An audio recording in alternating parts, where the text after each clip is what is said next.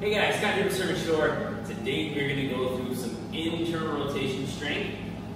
This is going to be very important for any type of surfing, paddling, throwing, anything to just kind of get you moving. It's also going to be very helpful with shoulder stability anywhere overhead.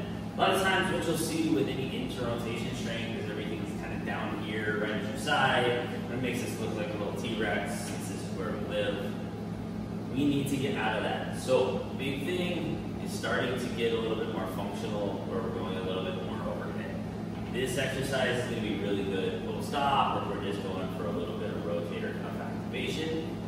It's going to be a good exercise, but it's not going to carry over very well into actual functioning. Especially if we're up here, we have some changes within our shoulder blade, which changes length interrelationship within our rotator cuff muscles.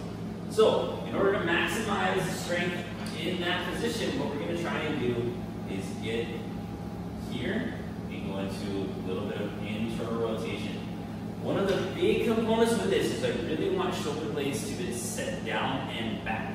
Doesn't mean back, we're really trying to go back. A lot of times what will happen is we'll get back and elevation, upper trap will start to activate. It's a nice, big, strong muscle. It'll tend to pull us up and back. That's not what I want. Big thing is trying to get down and back. So we're almost trying to stick out our chest a little bit, really get those shoulder blades down and back to set. That's going to set us up as far as our little rotator cuff muscles work really well. So nice and easy, just a little set in shoulder blades. And we're going to add just a little bit of internal rotation going down. Arms kick out a little bit. That's going to be okay. The thing that I don't want is that we're just doing tricep extension. So if you're coming in, do a little rotation and that arm kicks out a little bit, not a big deal. All we're doing is just straightening out that elbow. That's not what I want, that's not the goal. We're really trying to isolate into internal rotation. Everything feels pretty good. You're able to set those shoulder blades nicely.